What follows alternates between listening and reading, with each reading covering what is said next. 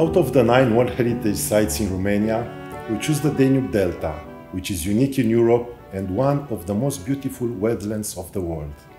The famous French explorer Jacques-Yves Cousteau made 2 expeditions in the Danube Delta in the early 90s.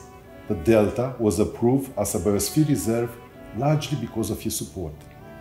Halfway between the Equator and the North Pole, halfway between the Atlantic Ocean and the Ural Mountains, lays a land that is not earth, neither water.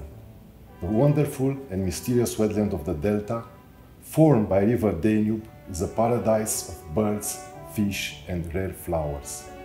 This is also home to huge colonies of a bird that is one of the closest creatures to dinosaurs, still living on the face of the earth, the pelican.